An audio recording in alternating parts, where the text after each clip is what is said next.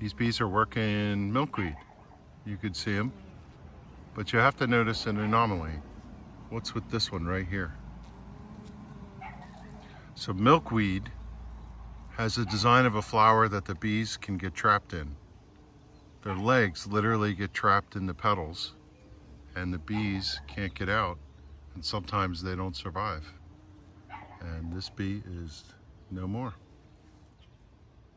If you watch them, every once in a while you see they get trapped and they're trying to fly out, and usually they get away, but occasionally they don't.